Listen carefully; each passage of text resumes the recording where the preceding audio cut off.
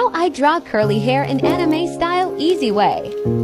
I typically draw jiggly lines to form the shape of the hair. Sometimes the lines go more inwards, other times outwards. This method gives the hair a more organic feel. Make sure that the lines that form the bangs are having the same direction. At the end, draw small pointy shapes at random places that symbolize short hair strands. After inking and filling in the flat colors, use a slightly darker shade of the hair color and put in the shadows in places where the light doesn't reach. For example, behind the neck area. Use jiggly lines also for shading. Avoid straight lines as much as possible. Add some few highlights at the top of the hair. For the finishing touch, I usually add thin hair strands randomly. I use this method to draw these. This was my first tutorial. Hope this helps a lot.